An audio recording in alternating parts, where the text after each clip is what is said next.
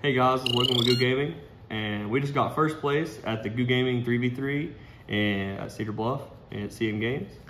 I decided to play Rescue A's. My teammates Aaron, he played Labyrinth, and then Trevor, he played Unchained. We got first place, crushed the tournament. Before I get into my deck profile though, I want to do a few shout outs. So shout out to CM Games, Card Monster Games, best sponsor, best team, YuGiOh Gaming. Dueling Guard, great sponsor as well. Check out their deck boxes and their Black Friday sale.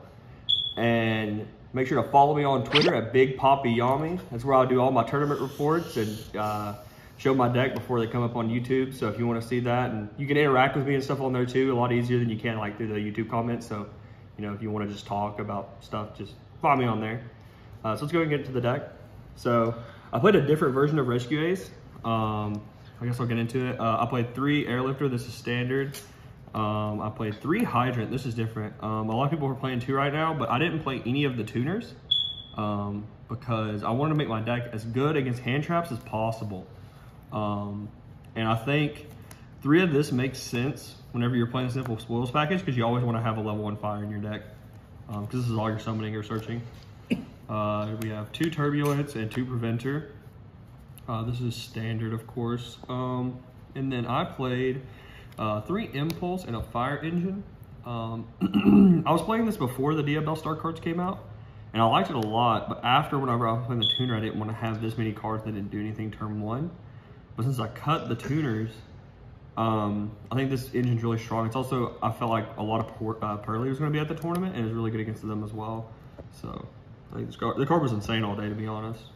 In the Diabell Star engine, I played 3 Wanted, 2 Witch, and then the spell. I know Santoli only plays 1 of this, but I think this engine's so strong at pushing through boards and hand traps that you should, like, because they don't know you're not playing the tuners, right? So like they're gonna stop this, like, because you could be playing Jet or whatever most of the time. So then this is weird for me because I'm really against this, but I played 2 Prosperity because basically the way I looked at this card, I was only playing hand traps in my version of the deck this time. There was no board breakers in my main deck. So I only looked at this card as finding engine instead of finding like a board breaker. So it's like not a going second card, right? And I decided to cut the 3rd Prosperity for the 3rd Hydrant. And it also made my deck a little bit smoother because like I got to draw cards off of like the filled spell turn 1 and Wanted, and didn't have to worry about drawing this as much. I only drew it like off of a draw like 1 time. So I don't know if I continue playing 2, but it wasn't bad at 2. Rhoda, that's just another engine card. And the Rescue spells, 3 Emergency, HQ, Alert Rescue, Catate Extinguish. These are standard. I heard people saying they were cutting this. That's all I'm gonna get on that. I don't know why you would do that. So hand traps, I played 3 Imperm, 3 Nib, 3 Ash. So a little story. I was playing the Infernoble version, and I started playtesting against Trevor, and he was playing Unchained with like a bunch of hand traps.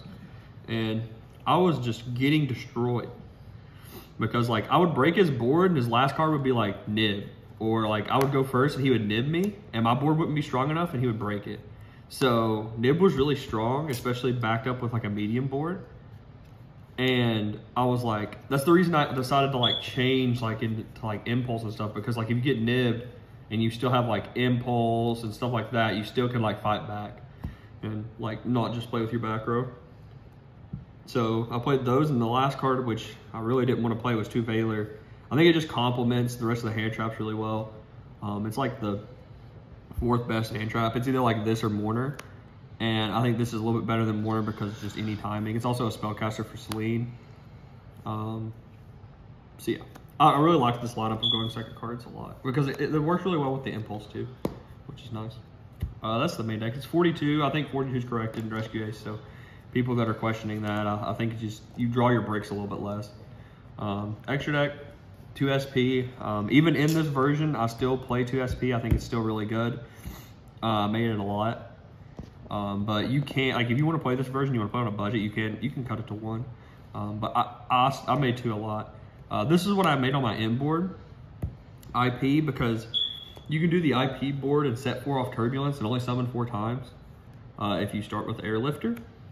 And that's just really strong. Like, just ending on IP, or you end on like IP Preventer, and even if they nib you, because that play is 5 summon, but if they nib you, you just bring back Hydrant. So like, you only lost them. You traded a nib, a card in their hand for IP basically. But this card's really good because it just goes into SP, so it's like really flexible. I also played the Heat Soul package. So the idea of the deck at first was just to do this turn 1.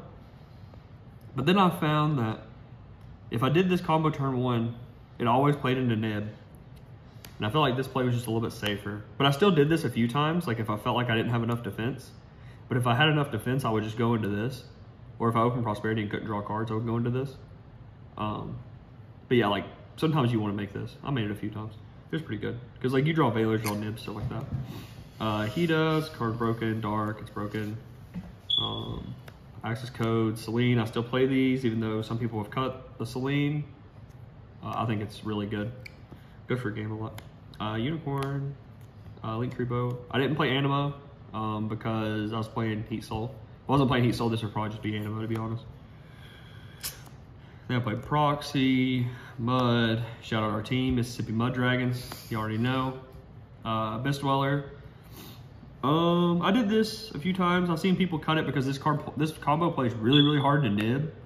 But like against Tier Element and stuff, this card is just game. So like you force them to have nib or they just lose. And the last card was Typhon. I think you have to play this card right now in this deck. It's just, this card's insane. You want to tell them why our team name was Mississippi Mud Dragons? The reason our name is the Mississippi Mud Dragons is because I always make fun of Trevor for being from Mississippi, and Mississippi, they live in the mud, so I call Trevor the Mud Dragon of Mississippi. You know, he's like the best duelist in Mississippi. Shout out everybody that's worse than him in Mississippi. Yes, sir. 3 Droll. This is the side deck now. This card was going to be in my main deck, but I didn't feel like I was going to play against that mini combo, which I didn't. But it was still okay. I don't think I actually used it to do anything. But 3 DD Crow. So I wanted more hate against Pearly.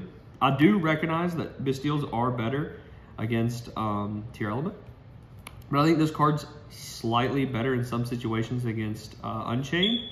But this card is really, really good against like Pearly. Just being able to hit like their spells and stuff off Black Cat. Which they can play around it, but it's hard for them to do. Their hand has to be right. 2xyz Encore. I would have played 3, I just didn't have room for the 3rd. Because there's just a lot of other cards I wanted to play.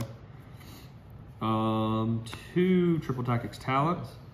I didn't main deck this card, but Trevor convinced me. He's like, I think you need to play this card because game 2 and 3 you're gonna get hand trapped so much. And this card, if you get hand trapped in your version of the deck, because you know you have so many lines of play, you just look at their hand, rip their hand, and then set up a medium board and they just lose. Then I played 1 Lightning Storm, 1 Harpies. I know this looks weird, like why wouldn't you play 2 Lightning Storm? I just wanted another card for the mirror. It's also randomly hits like the Rogue and the Trap decks and stuff, so it's really good. And then the last card I played, I thought a lot of people wouldn't play around, which is 3 Anti-Spell. This is like the only flood you can really play in the deck because people are bringing in like Harpies and stuff against you.